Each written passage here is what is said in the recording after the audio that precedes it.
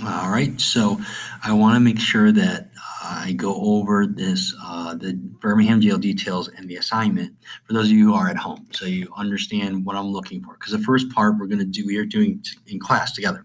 So I want to do this together also then for those of you who may be absent or who are at home, because it's not an easy assignment and it really gets you to look for details, hence the reason why we're doing it.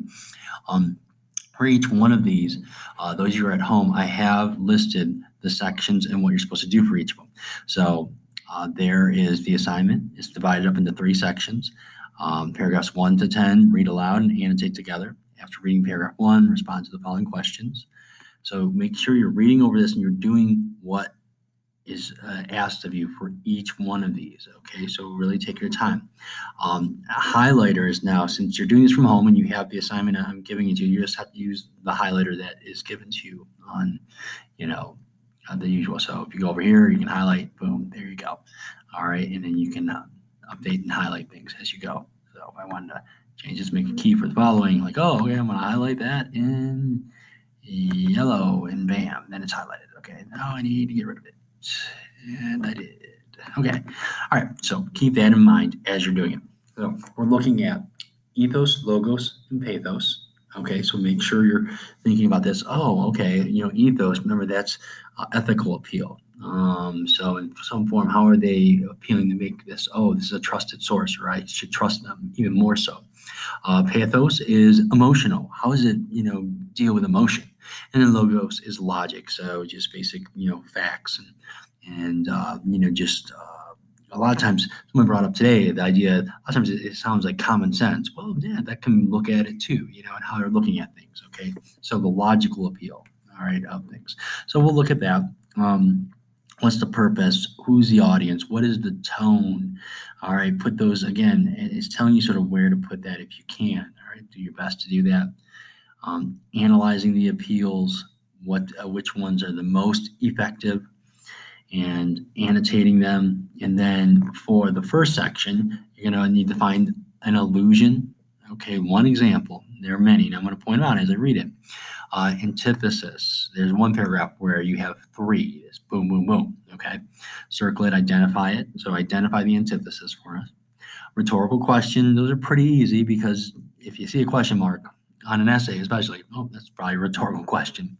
What they're doing again is just to get you to think. You're not going to stop and just start writing an answer to it. And then connotations. Well, find some words that really are powerful that have maybe a negative and or positive feel when you read them. So that's what we're looking at. So let's go to the letter to Birmingham Jail, and right away we see who he's addressing. Okay, his audience is right there. My dear fellow clergymen. All right, and remember, clergyman is, and not everyone knows what that is. It's a word that we probably don't use as much as we used to. And all a clergyman is a religious leader. This is important to know.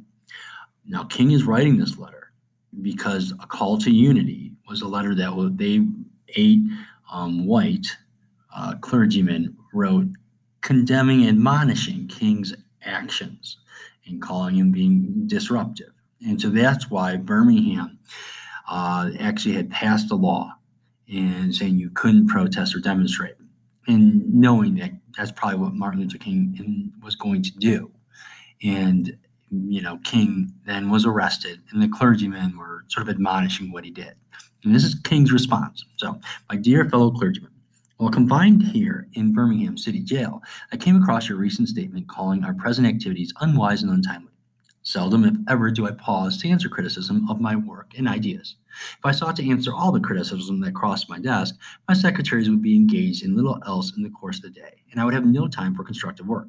But since I feel that you are men of genuine goodwill, and your criticisms are sincerely set forth, I would like to answer your statement in what I hope will be patient and reasonable terms. So we get the tone. He almost tells you the tone. The tone is rather calm. It's like, I'm just going to give you, here's an answer to what you have said. Patient and reasonable terms. It's almost like that's telling you what the tone is going to be, okay? And his purpose, okay, is he's going to answer these criticisms. He's going to tell them, okay, what he hopes to be. He's answering their statement. So that's what he is doing here with this. So you have your audience right here. You have your purpose. I would like to answer your statement. And then your tone, patient, reasonable, is very calm tone. He's going, he's not accusatory or anything like that. It's very calm. I think I should give the reason for my being in Birmingham, since you have been influenced by the argument of outsiders coming in. I have the honor of serving as president of the Southern Christian Leadership Conference, an organization operating in every southern state with headquarters in Atlanta, Georgia.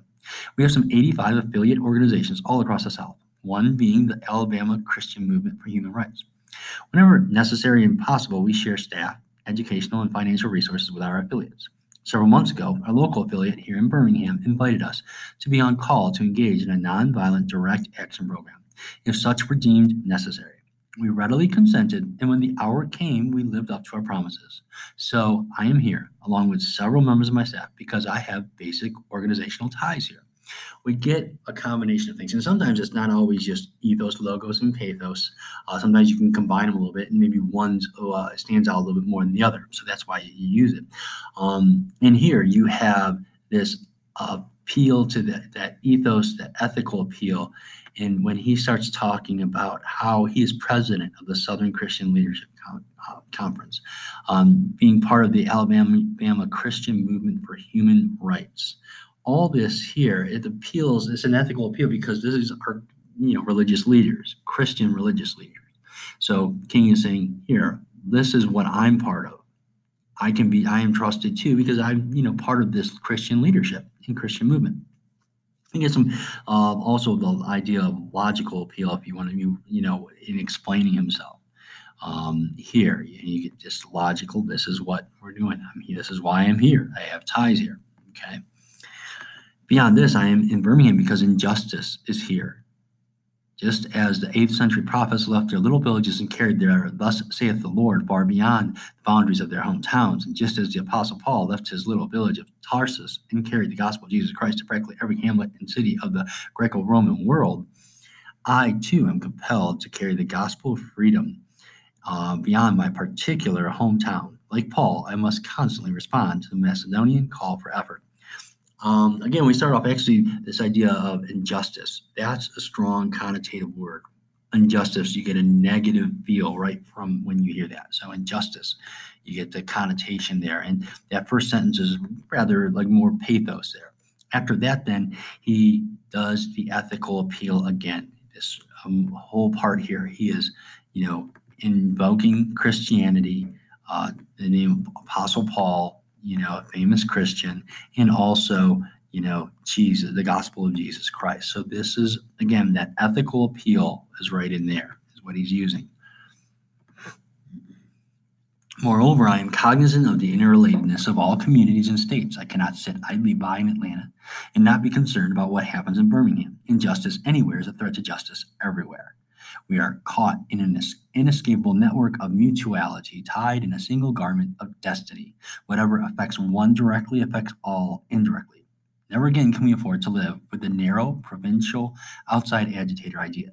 Anyone who lives inside the United States can never be considered an outsider anywhere in the country. So in this, if you go back and you look at that idea of antithesis, we have quite a few examples of here that are happening here. So injustice anywhere is a threat to justice everywhere. So injustice, injustice. Okay, those two opposite ideas. Whatever affects one directly affects all indirectly, directly and indirectly. The idea of the outside agitator idea, anyone who lives inside the United States can never be considered an outsider. So inside, outside. So he does a great job with antithesis in this. And then we get a nice figurative language there. We are caught in an inescapable network of mutuality, tied in a single garment of destiny. Right there, some great metaphor there that he uses. So it's a very eloquent language. We deplore the demonstrations that are presently taking place in Birmingham, but I am sorry that your statement does not express a similar concern for the conditions that brought the demonstrations into being. I'm sure that each of you would want to go beyond the superficial social analyst who looks merely at effects and does not grapple with underlying causes. I would not hesitate to say that it is unfortunate that so-called demonstrations are taking place in Birmingham at this time, but I would say in more emphatic terms that it is even more unfortunate that the white power structure of the city left the Negro community with no other alternative. Starts off that pathos, but you have that you deplore, another word with heavy connotations here. Deplore, almost like it's almost worse than hate. You deplore the demonstrations that are taking place. All right, so the connotation of deplore there gets some emotion involved, but I would say that most of the rest is rather logical and in logos, and he's just giving you these facts of why they're doing what they are doing. And same thing at the start of the next paragraph, very logical here. In any nonviolent campaign, there are 4 basic steps: collection of the facts to determine whether justice or injustice are alive, negotiation, self-purification, and direct action. We've gone through all of these steps in Birmingham. There can be no gainsaying of the fact that racial injustice engulfs this community. And gainsaying is another term for denying. So denying the fact.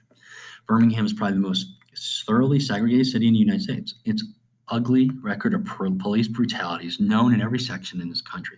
Its unjust treatment of Negroes in the courts is a notorious reality. There have been more unsolved bombings of Negro homes and churches in Birmingham than any city in this nation. These are the hard, brutal, and unbelievable facts. On the basis of these conditions, Negro leaders sought to negotiate with the city fathers, but the political leaders consistently refused to engage in good faith negotiation. This is a great example of you have logos, you have pathos right there. So you have these the connotative words: ugly record, police brutality, phrases, unjust treatment of Negroes, notorious reality. The heavy connotations of those really stick out. And also, he's being very logical in what he is saying and what's happening. He's giving you facts. There are more unsolved, bombings of Negro homes and churches in Birmingham than any city in this nation. What's more powerful than that's just the fact, and the emotion of that is just extremely powerful. So keep that in mind, how he weaves this together. Then came the opportunity last September to talk with some of the leaders of the economic community. In these negotiation sessions, certain promises were made by the merchants, such as the promise to remove the humiliating racial signs from the stores. On the basis of these promises, Reverend Shuttlesworth and the leaders of the Alabama Christian Movement for Human Rights agreed to call a moratorium on any type of demonstrations. As the weeks and months unfolded, we realized that we were the victims of a broken promise. The signs remained. Like so many experiences in the past, we were confronted with blasted hopes, and the dark shadow of a deep disappointment settled upon us.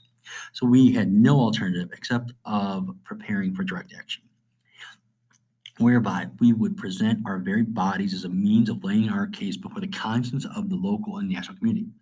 We were not unmindful of the difficulties involved, so we decided to go through a process of self-purification. We started having workshops on nonviolence and repeatedly asking ourselves the questions: are you able to accept blows without retaliating? Are you able to endure the ordeals of jail? We decided to secure direct action programs around the Easter season, realizing that with the exception of Christmas, this was the largest shopping period of the year. Knowing that a strong economic withdrawal program would be a byproduct of direct action, we felt that this was the best time to bring pressure to the merchants for the needed change. Then it occurred to us that the March election was ahead, so we speedily decided to postpone action until after Election Day. When we discovered that Mr. Connor was in the runoff, we decided again to postpone action so that the demonstration could not be used to cloud the issues. At this time, we agreed to begin our nonviolent witness the day after the runoff. So there's a lot there. In some versions, this is actually split up into a couple paragraphs.